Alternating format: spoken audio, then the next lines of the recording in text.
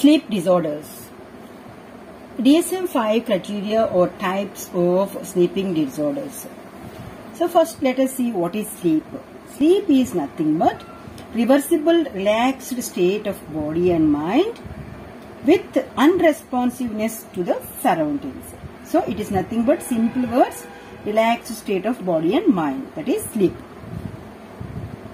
The sleep has commonly two stages, that is REM and NREM. REM means rapid eye movement, okay, that is 20%, where mind is alert and body is relaxed. Coming to NREM, that is non-rapid eye movement, that is 80%, where the mind is relaxed, opposite to above. Okay, mind is relaxed and body is active. This is about the sleep aspects. So we have some disturbances related to sleep patterns. Those are all called as parasomnias, which are characterized by activation of physiological symptoms at inappropriate timings. So these are all contributing to various sleep disorders, namely obstructive sleep apnea, OSA, sleepwalking or somnambulism, sleep terror disorder, nightmares, restless leg syndrome. Okay, let us see one by one. Obstructive sleep apnea. Temporary cessation or stopping of breathing while sleeping just for more than 10 seconds is called as obstructive sleep apnea. This can be classified as three types. If it is for 15 seconds, it is called as mild obstructive sleep apnea. It is up to 30 seconds means moderate. More than 30 seconds represents as severe obstructive sleep apnea, which even can take the life of the person. The best recent example is music director Bucky Lowry has died with obstructive sleep apnea. So here the main aspect is disturbed sleep, which is due to obstruction of upper airway structures. When the respiration center in brain is failed to stimulate the respirations, it is called as central sleep apnea. So it is related to brain, respiratory center. It leads to poor sleep qualities, the quality of sleep can be reduced or affected, which affects in turn the ideal, that is activities of daily living. Then daytime sleep patterns also will be changed. Means they will be sleeping more time in the day, okay, without doing all the duties. The excess daytime fatigue can affect the concentration, attention and activities of daily living. The causes can be associated with PTSD, that is post-traumatic stress syndrome, mood swings or mood disorders, anxiety patients, and it is also associated with psychiatric pathology. There will be some pathology related to brain. Others can be, and which are very common, are increased weight, obesity, which affects the soft tissues of mouth and throat. See here what happens is, so when the throat and tongue muscles are relaxed, the soft tissue causes blocking of the airway, thereby causing the obstruction. Okay, because excessive tissue, once they are obese, they will be having this soft tissue affecting the airway. Okay, there will not be any clear airway, that causes the obstruction, causing the obstructive sleep apnea. The signs and symptoms of sleep apnea can be snoring, gasping, then daytime sleep, disruptive behavior, abuse, aggression, irritable, sleep injuries, then dyspnea, difficulty in breathing, poor quality of sleep, depression, moving early morning with headaches, then moving fatigue, nocturnal sweating, sleeplessness, etc. All these can contribute to disturbed sleep in the person.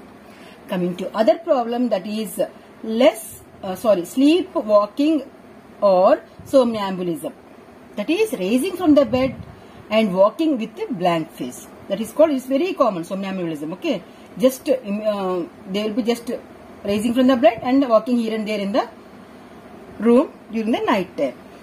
Commonly it runs in the families, means there may be a factor of heredity due to stress and sleep disturbances and due to some drugs and breathing disturbances and some other neurological problems like fevers, migraines, then sleep apnea, child sleeping patterns, extreme fatigue, decreased sleep styles or patterns, and not responding to the others or calls during this period or episode, then decrease the recall of that event. Actually, the client or the child may not be knowing what had happened previous night. So that is a story of sleepwalking or somnambulism, which is quite common in a few. That can be children or adults too. Sleep terror disorder. The cause is unknown, but it may be due to fevers, decreased sleep periods, emotional tensions, stress or conflicts, repeated occurrence of disturbed sleep with Parkinson's, panicky streams. So commonly, the main feature is in the sleep terror disorder is we will be having panic attacks. Okay, disturbed sleep with panicky streams of awakening, and the behavioral manifestations of intense fear on awakening, no recall or fragmentary recall only seen. So they can say only few points or sometimes may not do. Coming to nightmares, frightening dreams occurring during the REM sleep and common in early morning time. Awakening sleep, fully alert, then disturbed, and it's very common in 10 to 15% of children. That is sleep awake disorder. It's also called as sleep awake disorder. That's about nightmares. They will be frightened with the dreams and getting up, sitting in the bed. Next thing, restless leg syndrome. That is irresistible urge to move the legs. This can occur while sitting or sleeping. It worsens with age and disrupts the sleep patterns. The causes can be imbalances in dopamine, that is a hormone in the brain. Then irrelevant or irregular muscle movements. This is also one contributing factors. And others can be iron deficiency anemia and peripheral neuropathies, especially in the case of diabetes mellitus, Parkinson's disease and varicose veins, where there is a damage of nerves, especially peripheral areas, means legs, okay, or fingers we can say. Coming to the treatment or remedy aspects for sleep disturbances. To improve the sleep patterns or deep sleep, we can have some measures. That is, initially the sleeping habits should be improved along with good lifestyle and dietary management. Others can be self-care steps, lifestyle changes, stimulants for sleep like 1 cup of warm milk with turmeric powder just before bed, antidepressants, especially for adults, not children, okay, who are very anxious and tensed, lack of sleep, they can have, so doctors can prescribe the antidepressant for them.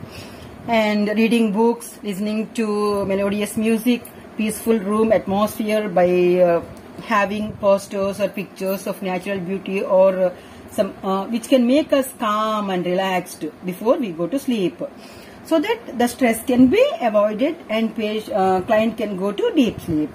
The cold medications like cetirizine or cough syrups, not daily, sometimes, okay, they can induce the sleep when they are restless. Then assistive breathing devices or surgery for sleep apnea, means where there is a higher or more growth of soft tissues, especially in the case of obese people, okay, that surgeries can be planned.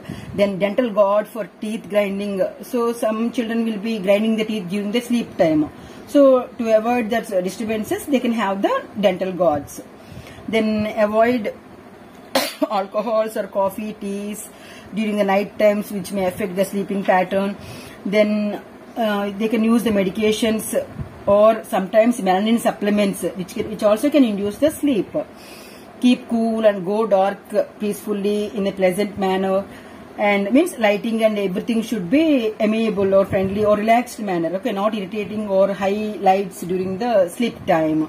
So it's a combination of lifestyle and medications that can improve the sleeping patterns Then eat moderately and early to bed and early to rise is the key principle to be healthy or have a better sleep. Regular exercise and avoiding day sleep more than 1 hour. So if you sleep for long hours in the daytime, we cannot have a sound sleep during the night times. So these are the few aspects related to sleep disorders and their remedy measures. Thank you.